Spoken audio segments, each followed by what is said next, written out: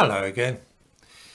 I want to talk today about governments and why they're so keen on scaring their citizens with bogeymen like terrorism and coronavirus. There's no conspiracy theory here. One of the chief reasons that men and women get involved in government or politics, whether at national or local level, is because they like power.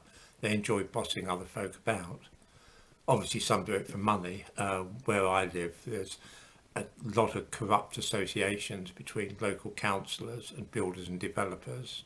Money changes hands. But the chief reason is busybodying. People like to have power and tell other folk what to do. Probably the best reason you can have for getting people to do as you say is to put the frighteners on them.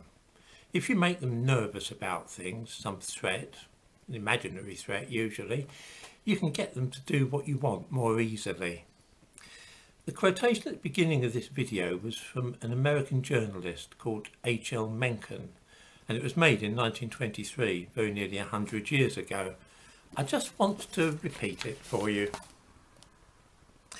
The whole aim of practical politics is to keep the populace alarmed and hence clamorous to be led to safety by menacing it with an endless series of hobgoblins, all of them imaginary. Now the coronavirus is a brilliant example of this. It's a fantastic way to scare people and so acquire more power over them. The particular hobgoblin I want to look at today is terrorism. Now we've all of us given up a lot of our liberties in recent years because of the threat of terrorism. This applies to America just as much as it does to the United Kingdom. The reason that we're so quiescent in this is because we're assured two things. Firstly, that the threat from terrorism today is unprecedented, and that's a word that you've probably heard in connection with coronavirus as well. Unprecedented is a word that people often use when they're going to present you with something quite normal and they want to pretend that it's a new thing. The other thing about terrorism that we're assured of is that it's very, very severe. It's a dangerous threat to us. Neither of those statements is true. They've caused us to give up a lot of freedom. And I'd like to look first at the idea that the threat from terrorism today is unprecedented. One of the worst terrorist attacks in British history took place in 1867, over 150 years ago, when a quarter of a ton of explosives was detonated outside Clerkenwell Prison in London.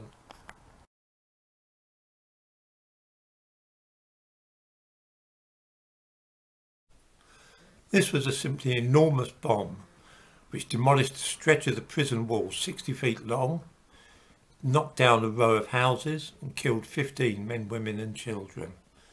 To give some idea of the power of the explosion, here's a surviving section of the prison wall. Imagine a bomb big enough to blow down 60 feet of that. The government response to this terrorist attack was led by Benjamin Disraeli, who was Chancellor of the Exchequer at the time but would become Prime Minister the following year. I want to quote what he said.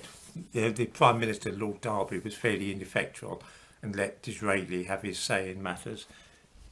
Disraeli wrote, "Many of the miscreants who are to perpetrate these crimes are now here and are known, and we can't touch them.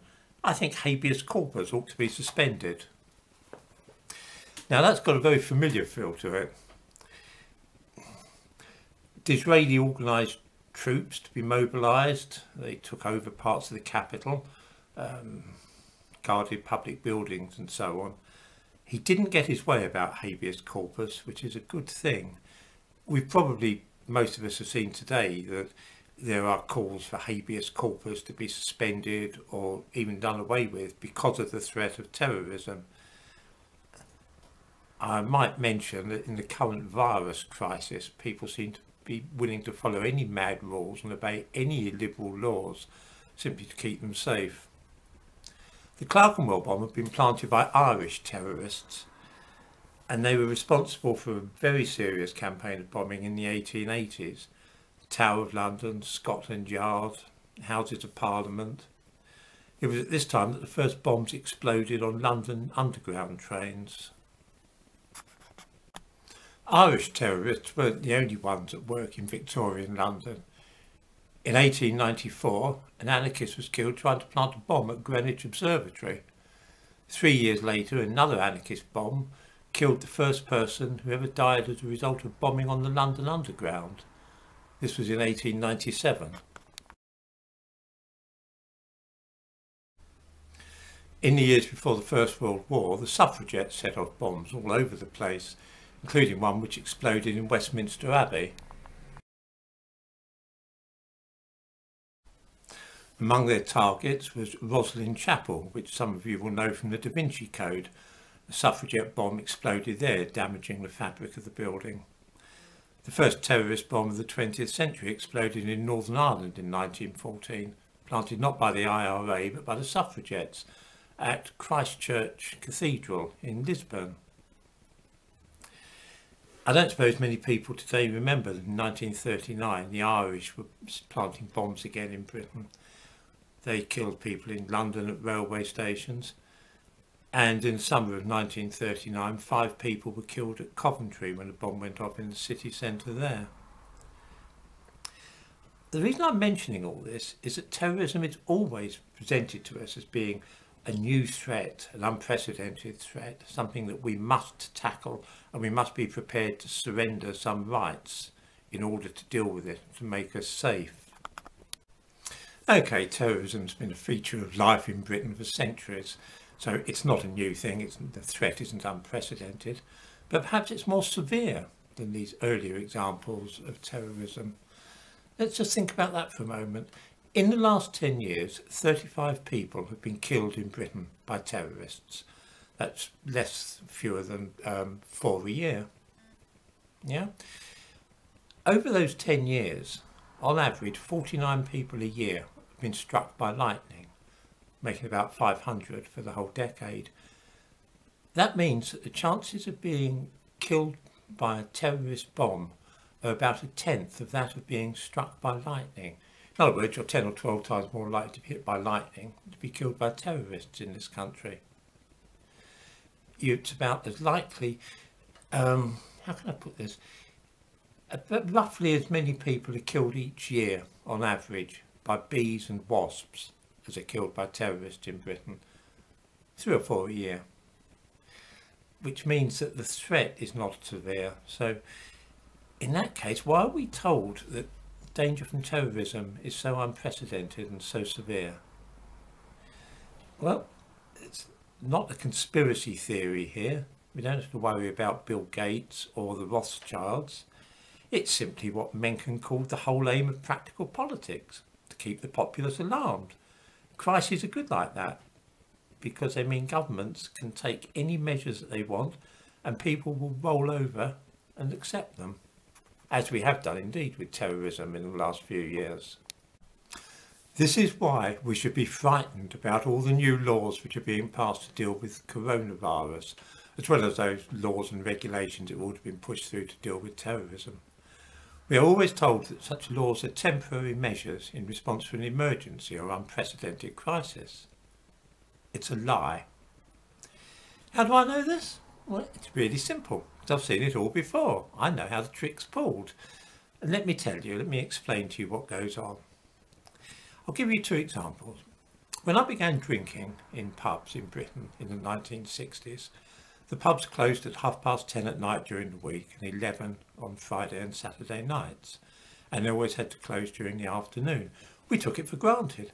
That was the situation through the 60s, 70s, 80s, 90s. It was just part of life. Closing time for pubs was 10:30 at night. I wonder why that would be. I'll explain.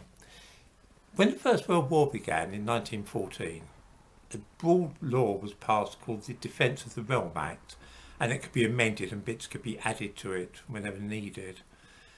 And at one time, Lloyd George, who was a teetotaler, got it into his head that munitions workers were getting to work late or taking days off because they were drunk. At that time, pubs were open at all different times, So he decided to add a little bit to the Defence of the Realm Act, saying that pubs had to close at a certain time in the evening and had to shut up shop in the afternoon. And incredibly, that went on for 100 years, even as late as the 1990s and the early part of the 21st century.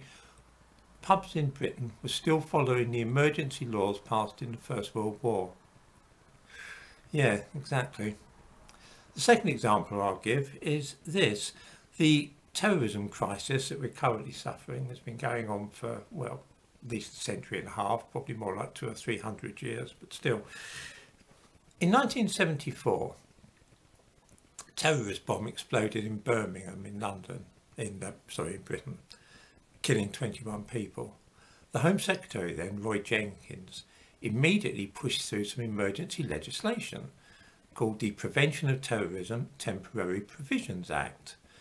And again, he said that this was unprecedented. It was to tackle an emergency, that as soon as the emergency was over, the law would be abandoned and that it would be renewed each year and scrutinised by Parliament. 26 years later, that law, with its temporary provisions, was still around. It was still the law. Every year Parliament had passed it through on the nod. There'd been no discussion. They'd simply renewed the Prevention of Terrorism Act, passed to deal with an emergency that had long since vanished. This is what's going to happen with the coronavirus laws.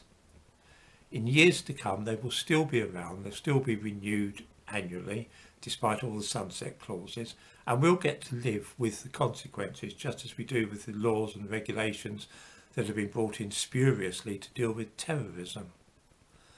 The whole purpose of politics is to have power over people, and the easiest way to do that is to keep them nervous and scared. And anybody now who's feeling nervous and scared about coronavirus or terrorism is falling right into that trap, and they'll put up with any sort of assault on their liberty. They'll exchange their liberty for a little bit of safety. And I think we all know what happens to people prepared to do that.